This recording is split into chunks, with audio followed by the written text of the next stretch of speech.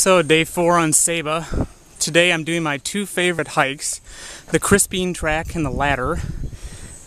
Now the Crispeen track was the original trail from the government center of the bottom to the other large town on the island windward side, before there was a road. This is the way people got back and forth. Now the name Crispeen came from a shoemakers guild that set up on the island in the 1600s, and that's what lent its name to this trail. So here's the, and pan in there, black-eyed Susan. That's the national flower of Saba. But this is one of the originals, and I'm doing two of the originals today. The ladder I'll shoot when I get there. This is one of my favorite parts of the Crispeen track, and many more to come.